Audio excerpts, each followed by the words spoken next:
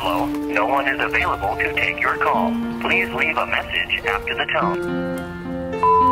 Hey Mom, it's me, Luke.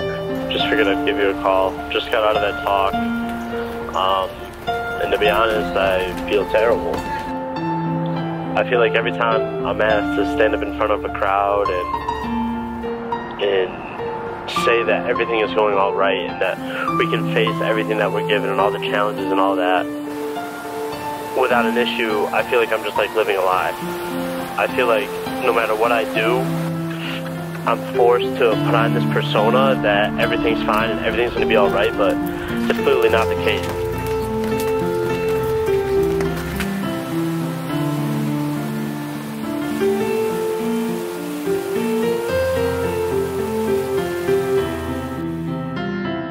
I'm asked to tell my story, and while my story is more than a 30-minute speech, that's how I'm seen. Everything will be okay is what everyone wants to hear, and while that may be true, you can't forget about the darkness. Cystic fibrosis has been hard on myself, my family, and my friends, but it's a part of me. It has opened up more doors than you can imagine, but with every opportunity comes the thought that tomorrow can bring the ultimate change. I can never let it hold me back, but I can't turn a blind eye to the reality that is such a diagnosis.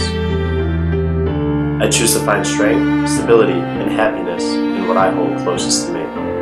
And seeking happiness every single day is how I remain the person I am. God gave us the gift of laughter and joy, and living boundlessly has taught me to laugh more, smile bigger, and shine a light brighter than anyone else. Cystic fibrosis has been the greatest blessing of my life.